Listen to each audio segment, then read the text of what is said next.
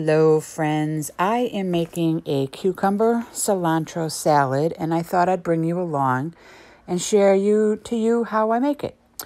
I start off with a big cucumber and I just slice it, pretty, leaving some of the skin on, cutting it in half and then slicing it and making smaller pieces, little bite-sized pieces.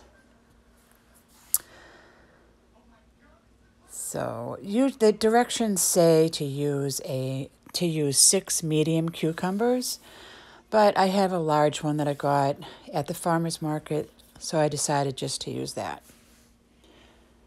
This is my favorite peeler that I got at Topsfield Fair in Massachusetts.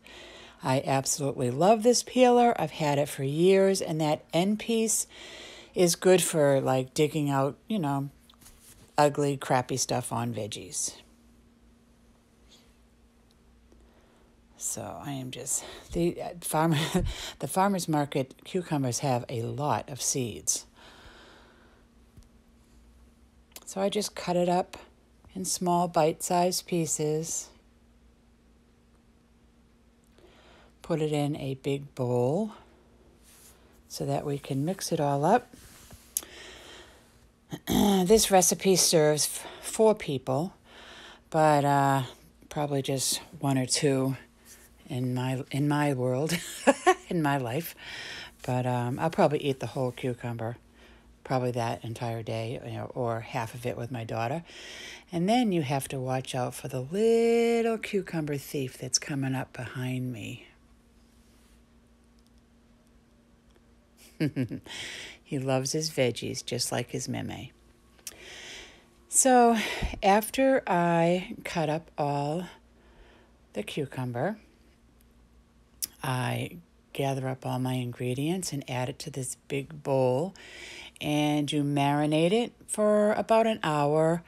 I have marinated it overnight, but I found that the cucumbers get a little bit too soggy.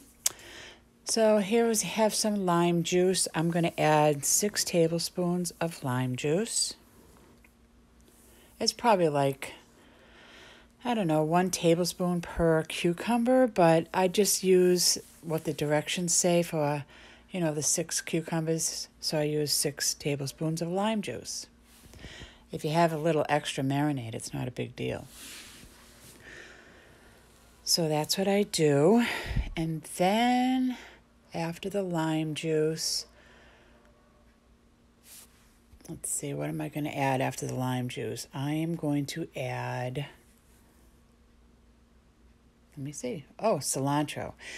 Yes, well, it's a lot better if you have fresh cilantro, but I didn't have any fresh cilantro, so I used up the jar cilantro. I mean, it's fine, it tastes fine, but I like the greener color of the fresh. And I know a lot of people hate cilantro, so you can substitute this and use parsley. And then I'm going to add some, the recipe calls for soy sauce, but I didn't have any low sodium soy sauce, so I'm using coconut aminos, and I used 1 tablespoon of that. And then I'm going to add 1 tablespoon of chili powder. If you don't like the heat of the chili powder, you don't have to put it in, but a little smoked paprika tastes a little good in here too. Wow, my English is not good. Pardon me.